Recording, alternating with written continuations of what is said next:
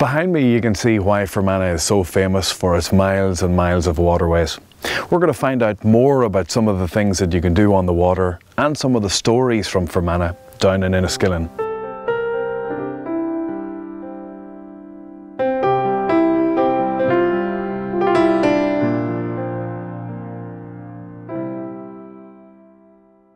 Sarah, how are you? Very well, thank you.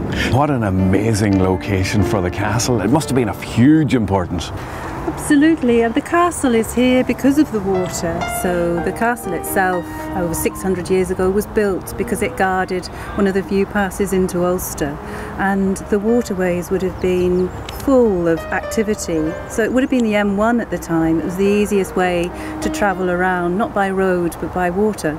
And the Maguires, who originally built the castle, they were renowned as sailors and, you know, would have used cocked boats to get around. I've learned an awful lot today. It's been a pleasure taking the tour with you, and I look forward to chatting to you again. Very welcome. Now, there are many methods of transport round Lough Erne. This is a completely unique one. Paul, tell us about this classic boat. Well, the ferry class, which survive here in Lough Erne, originally there were 11 boats built, and we have, of the original 11, 10 still sailing on Lough Erne. You've got to think about these boats as really the Ferrari or the Lamborghini of their day. You know, there weren't cars on the road, so the landed gentry or the rich wanted to have speed, they wanted to have style, and this represented that combination of things, and of course the perfect backdrop of beautiful Lough Erne. What better mix could you possibly have? You had to have a classic looking yacht, and this is why the ferries survive and look as elegant today as they did 104 years ago.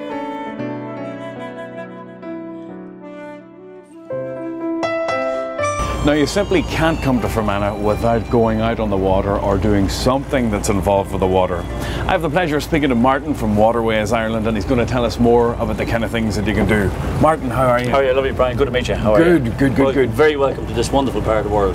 Thank you very much. Tell me about the Waterways of Fermanagh. They're probably one of the most beautiful waterways in Ireland, if not in Europe and if not in the world. They're wide open spaces. We have a lower loch, we have an upper loch, and there's such a plethora of things you can do on the waterways. You have rowing, you have skiing, you have jet skiing, you have wakeboarding, you have cruising. You can hire a boat. You can hire a boat to go fishing. You can hire a boat to go for a family holiday. Some of the finest cruisers are in Enniskillen, and you can go water skiing and various things like that. Now, Waterways Ireland have a huge involvement in an awful lot of events right across the lake in upper and lower Lough Erne. Tell us about some of them. We have Discover Days, which is something we came up with a few years ago to discover, you know, your own town, find out what's on your own doorstep. We have classic fishing, we have World Pike Championships, we have water skiing events, we have wakeboarding events, and we have golfing events right across the waterway. We have a plethora of events that are wonderful and attract huge amounts of people to Fermanagh. Now, the beauty of Lough Erne, the beauty of Enniskillen's location is that if people don't have a boat, they can also get out to the islands? Yes, I think that's one of the important things. Not everyone can afford a boat, or not everybody has a boat. So there are a number of ferries that operate in Enniskillen. There's the Lady of the Lake, and there's the Share Centre boat, and then there's the Kestrel. And they'll take you on trips up to White Island, to Devonish. They'll bring you to the hotels, because a number of the hotels you can actually go to by water as well. When you come to the country and you come to Fermanagh, you never know what you're going to see on the loch. I don't think you'll ever want to leave. I think once you come to Fermanagh, you're here for good. I came here 10 years ago and I haven't left, and I'm sure I never will leave. And what better way to finish off a beautiful day on Lough Erne than with a bit of culture? I'm going to the theatre. Thanks, Martin. Have a lovely evening. Thank you.